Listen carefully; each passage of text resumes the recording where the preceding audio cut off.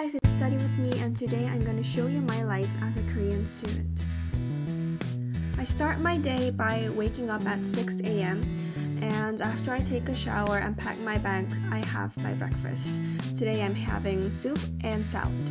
After that, it's about 6:46 and I usually preview my schoolwork. Right now I'm reading my philosophy textbook.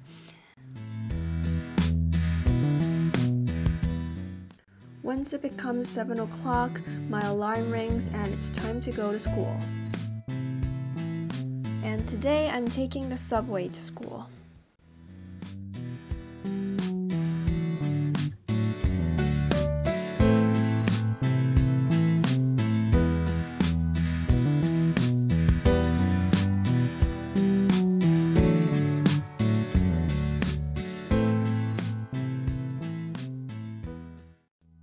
My school is located at the top of a hill, so that means exercising every single morning. And the building for seniors are the furthest away from the school gate, which means extra walking. And by the time I reach the building, I get too tired to go up the stairs, so I just use the elevator. My classroom is located on the 5th floor, and because I'm in class 10, my classroom is at the end of the hallway. I have to get to school by 7:50.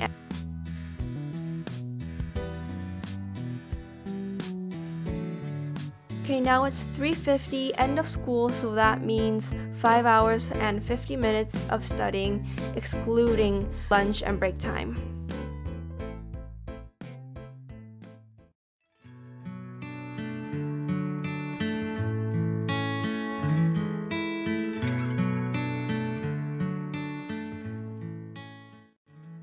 I usually go to the public library to do some extra studying for about 30 minutes.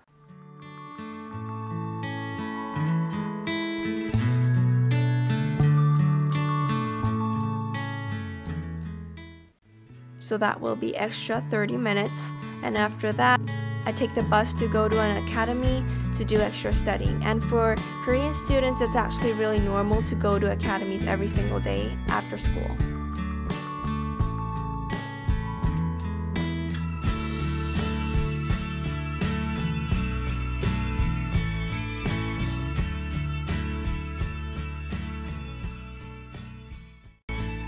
Class starts at 5 and ends at 8, which means another extra 3 hours of studying.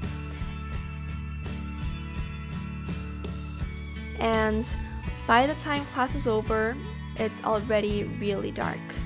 So I just head straight home. Today, mom and dad are both not home, so I'm eating dinner by myself. And while I enjoy my dinner, I'm probably going to watch Riverdale on Netflix. I am a fan of Riverdale.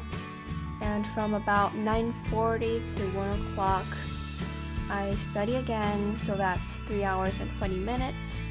And now I go to sleep. Good night and sweet dreams.